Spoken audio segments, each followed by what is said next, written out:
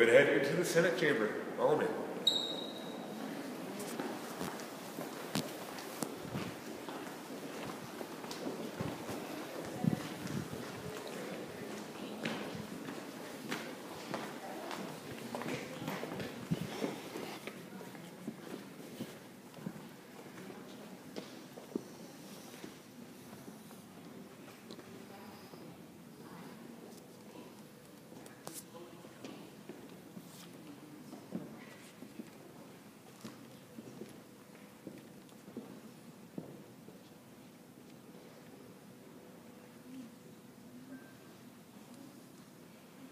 This is where the magic happens.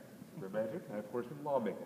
See, Texas, like the United States, has a bicameral legislature, which means there are two bodies.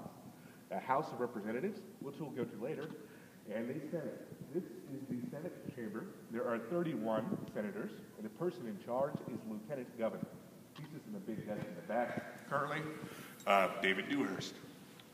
You may notice no one is actually in here right now. That's because the legislation is part-time. Texas lawmakers only meet once every 2 years, on odd-numbered years, for 140 days. So they're not scheduled to be back for another year and a half in January of 2013. The desks, these are original. These are all 123 years old, with a few modern updates. There's a phone installed on the left legs. On top, there's a red light that blinks when the phone rings, because it's less distracting than actual ring. On the other side is a button to press to let the Lieutenant Governor know they want to speak. It's like raising a hand in class. Right there in the middle, where the inkwell used to be, sits a microphone. When they speak from their desks. The way these guys vote is with the vocal method. So the A or nay, that can be pretty hard to understand sometimes. It's in the hand method as well. 1 finger for yes, 2 for no, and 3 for present, but not voting, which is one of the ways to get a tie.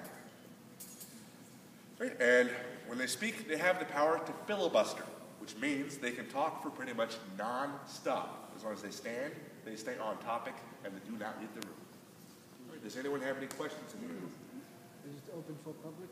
Yes. Above us on the third floor is the public gallery. Anyone who wants to can come in and watch the legislature during the Senate. There's about 400 seats in here, and it's first come, first served. What if both your governor and lieutenant governor die at the same time? Who replaces them? It's a good question. Okay.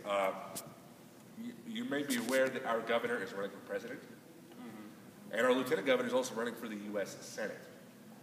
So both of them could be out of office anyway.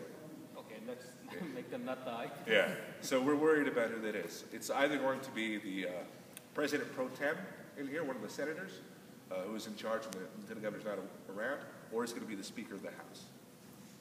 Who will vote? Be bankers? I don't know. It's up to protocol.